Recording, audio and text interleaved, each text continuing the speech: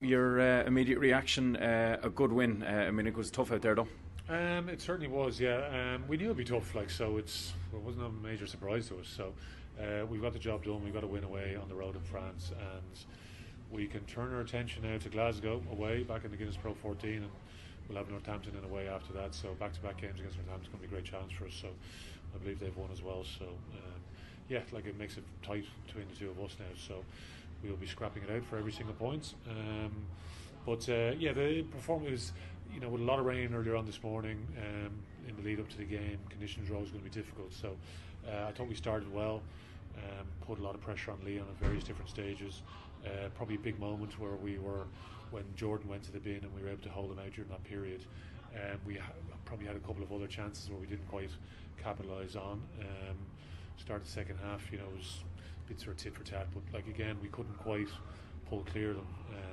But ultimately, when we really need to defend well, the guys were able to stick to the task. So overall, yeah, we're pleased. You've spoken a lot over the first few weekends of the Guinness Pro 14 about firsts and lads getting that experience and needing to get it.